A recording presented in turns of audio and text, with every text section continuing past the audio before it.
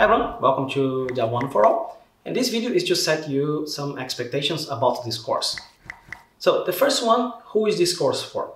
You should know a little bit about programming logic. If you understand how programming logic works, it doesn't matter if it's just a pseudo language or any other programming language, you are ready to get started.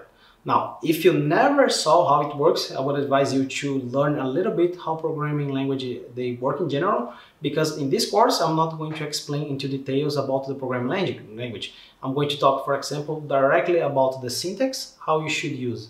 So imagine this course more like a tutorial-like videos, where I explain a concept, and then I will show you some code, and we are going to do something together.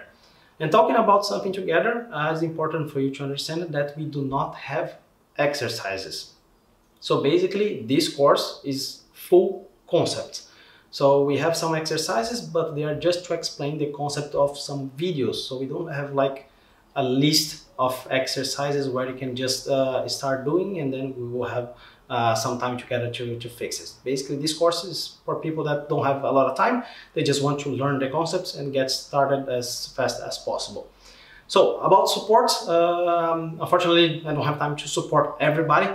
I would advise you to just search on Google or ask help for other developers. If your question is not very difficult, just shout because I probably will reply. But if your question is a little bit more complex, then unfortunately, probably you won't get any response from me.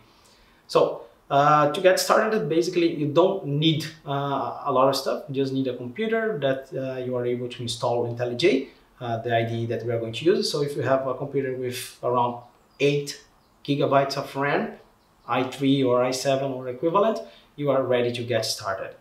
So I hope you enjoyed. Let's get started then with the most important of everything. That's installing and understanding how Java works. So see you in the next video. Bye bye.